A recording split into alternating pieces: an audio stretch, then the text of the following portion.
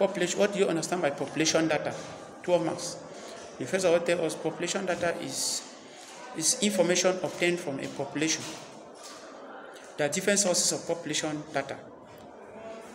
Now, you have the first one is census. Census here is a head-to-head count of the population to obtain information from them.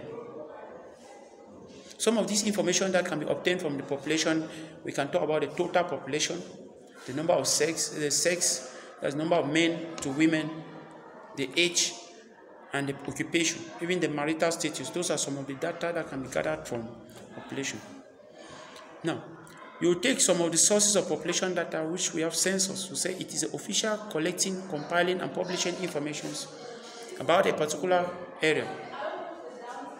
First up, some of the reasons why the government conducts census is to know the total population of the country, to know the labor force, to know the dependency ratio of that same country, and also to be able to ensure regional planning, also to redistribute social facilities within a country. Now, apart from that, census have its disadvantages. There are some difficulties that are faced during this activity. You have double counting is one of them. Inaccessibility to some areas makes some of the census agents find it difficult to access the areas. Then you have wrong information that are given advertently or inadvertently by the respondents. That's information that are intentionally given wrong or right. That's a difficulty. At times people give wrong information.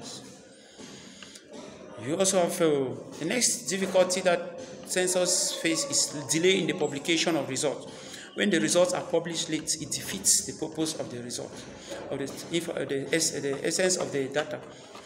Then the next source of population data will be vital registration, where informations are collected from government, from offices, institutions, schools, hospitals, ports, and safe airports.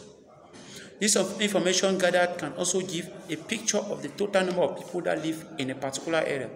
But there are some places that when you gather information from there, it will not really reflect what exists.